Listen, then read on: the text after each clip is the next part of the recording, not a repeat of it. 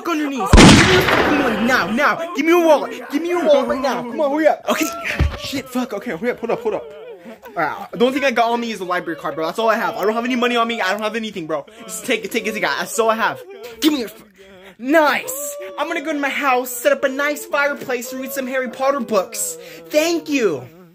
Dude, for Christ's sakes, you're robbing a library. Shut the fuck up! Do you have... Trust me. You got to read the Lord of the Rings series. Dude, I'm telling you, dude, it's amazing. Do you have anything of value on you? Like a watch? Anything I can fucking steal off you and make profit off of?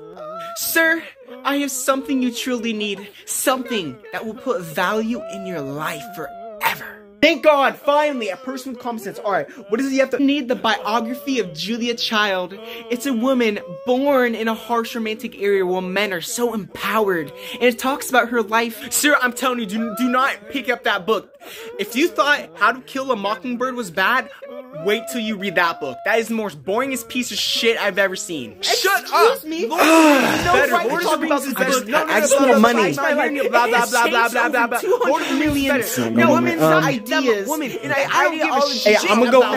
I'm taking this with me, though. Fuck you. No, Lord of the Rings is better.